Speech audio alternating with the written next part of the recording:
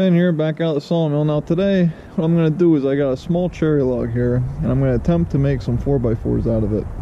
I've got a little bit of a side project going on. We're going to attempt to take some of the slab wood that I've got and make a bench out of it. Let me show you what I've got going on here. Now here's a log that I'm going to try to get some 4x4s out of. If you look at it, the log itself is really only about 8 inches, actually 7.5 inches diameter. Okay, if you look at the log, it comes up and it kind of sweeps at the end and goes to the left.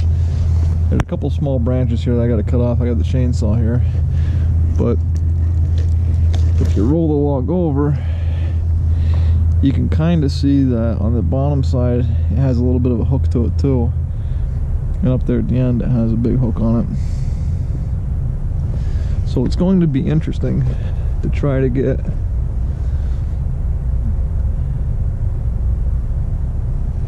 reasonable 4x4 out of this. I think if I cut this piece here, kind of has a little bit of a hook right here. If I cut it off right about here somewhere, from there up to about where it hooks again,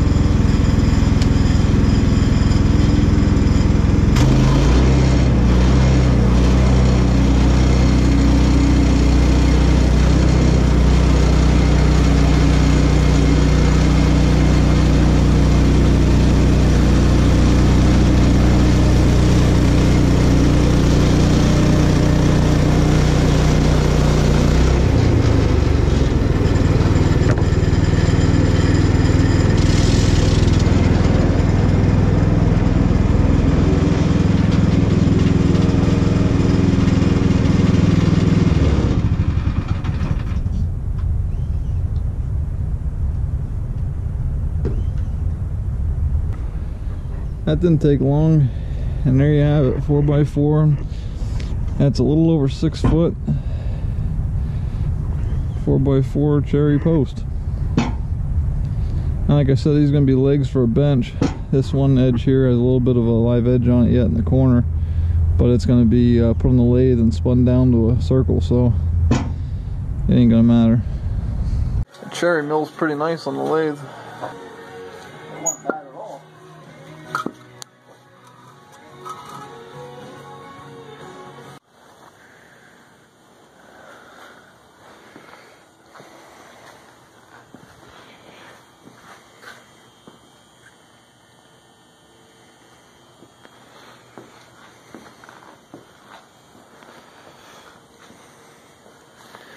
Nice little slab wood bench. The legs were built out of 4x4s, put on the lathe and turned down. The spindles for the hand rests in the back are from a piece of slab wood that was cut 2x2 and then turned on the lathe just to make spindles out of. And then everything else is just slab wood, the bench itself, the backrest, and the two ends. You can see this is all green wood, and I'm not sure how it's going to dry, what it's going to do. But if we seal it all up, we'll see what it does, see how it holds up. The legs and the back are all just put together, just a snug fit, and some Forstner bits, and just put together, just a tight snug fit, and then glued is all they are. There's no hardware on any of that. The only thing that has any hardware are the 4 legs have screws ran down into them, just to help stiffen them up a little bit. But other than that, everything is just a snug fit, put together and glued.